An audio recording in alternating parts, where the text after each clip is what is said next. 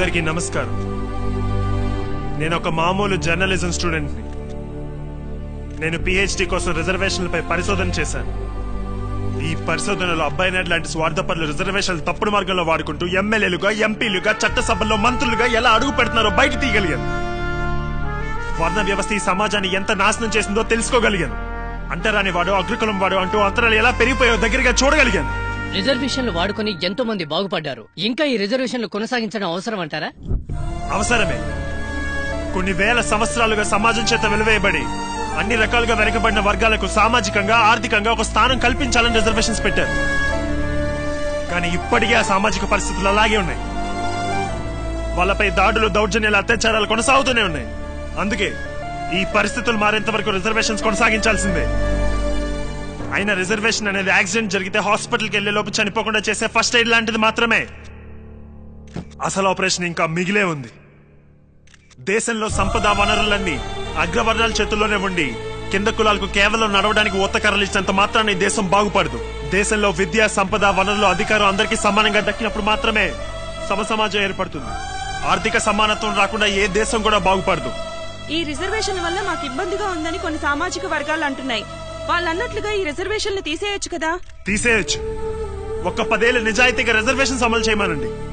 ఈ 10 ఏళ్లలో గల్లీలో ఉండే చిన్న చిన్న ఆఫీసుల దగ్గర నుంచి ఢిల్లీలో ఉండే పార్లమెంట్ వరకు గుళ్ళు, బళ్ళు, పబ్లిక్, ప్రైవేట్ సెక్టర్ అన్నింటిలోనే రిజర్వేషన్స్ అమలు చేయమనండి.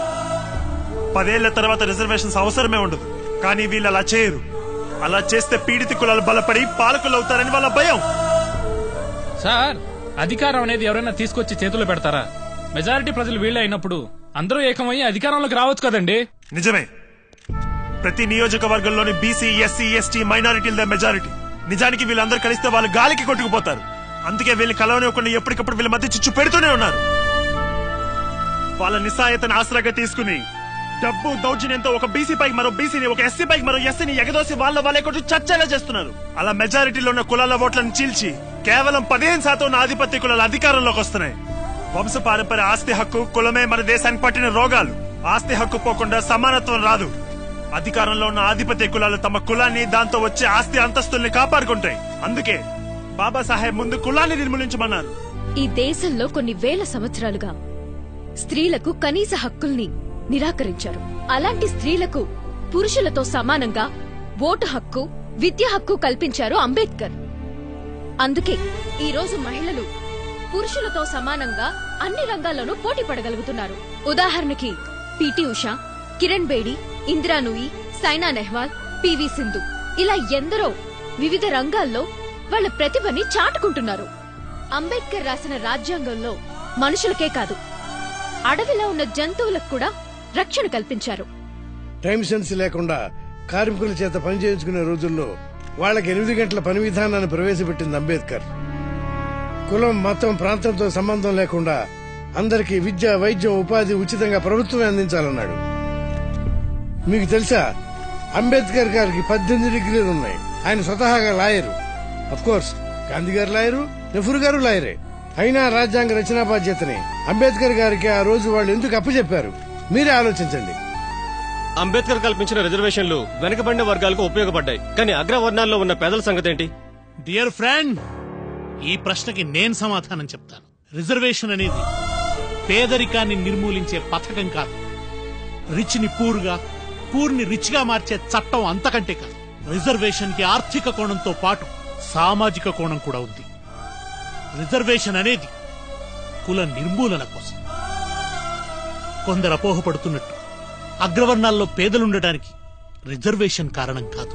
అగ్రవర్ణాల్లో ప్రతిభావంతులుంటే వాళ్లకు అవకాశాలు కల్పించాల్సిన బాధ్యత ప్రభుత్వాన్ని. పేదరికం ఏ రూపంలో ఉన్నా దాన్ని రూపుమాపాలని అంబేద్కర్ రాజ్యాంగంలో స్పష్టంగా చెప్పారు. కానీ ఆ బాధ్యత నుంచి ప్రభుత్వాలు చాలా తెలివిగా తప్పించుకుంటున్నాయి. మీరు నిందించాల్సింది స్వాతంత్రం వచ్చి ఇన్ని సంవత్సరాలైనా పేదరికాన్ని రూపుమాపలేకపోతున్న ప్రభుత్వాలని, రిజర్వేషన్లని కాదు. అంబేద్కర్ కొన్ని వర్గాలను దృష్టిలో పెట్టుకుని రాజ్యాంగాన్ని రాయడం ఎంతవరకు కరెక్ట్ అంటారు? మీరు ఇలాంటి అపోహల నుండి బయటపడాలంటే ముందు రాజ్యాంగాన్ని చదవండి. అప్పుడే మన మనసులో ఉన్న బూజు పటాపంచలవుతుంది. ప్రతి ఇంట్లో భగవద్గీత, బైబిల్, ఖురాన్ పక్కన రాజ్యాంగానికి కూడా కాస్త చోటు ఇవ్వండి. సర్వమానవ శ్రేయస్సుని, సకల జనుల రక్షణను కోరిన అంబేద్కర్ కొందరివాడు కాదు అందరివాడని మీకే అర్థమవుతుంది. ఈ దేశంలో ప్రజలు ఎలా నడవాలో ఎలా బ్రతకాలో చెప్పేది రాజ్యాంగం మాత్రమే. ప్రతిరోజు గంటలు గంటలు రాశి ఫలాలు వాస్తు శాస్త్రాల గురించి చూపించే మీ మీడియా వాళ్ళు రోజులో కనీసం ఒక అరగంటైనా రాజ్యాంగం గురించి చెప్పే ప్రయత్నం చేయండి. ఈ దేశానికి దేశ ప్రజలకి చాలా మేలు చేసిన వాళ్ళు అవుతారు. విమర్శించే వాళ్ళు ఎప్పుడు విమర్శిస్తూనే ఉంటారు. మనది ప్రపంచంలోనే గొప్ప ప్రజాస్వామ్య దేశం. మన దేశ సంస్కృతిని సాంప్రదాయాల్ని విదేశీయులు కూడా అనుసరిస్తున్నారు. మరి దీనికి ఏమంటారు? ఈ దేశంలో ప్రతి మనిషికి ఒక కులం ఉంది, కానీ మానవత్వం కోసం వెతకాలి. ఈ దేశంలో ప్రతి రాష్ట్రానికి ఒక ప్రభుత్వం ఉంది, కానీ ప్రజాస్వామ్యం కోసం వెతకాలి.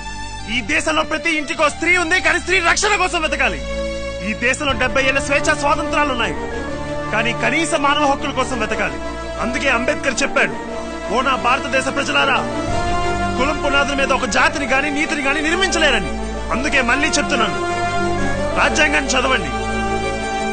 రాజ్యాంగం శరణం గచ్చామి, రాజ్యాంగం శరణం గచ్చామి, రాజ్యాంగం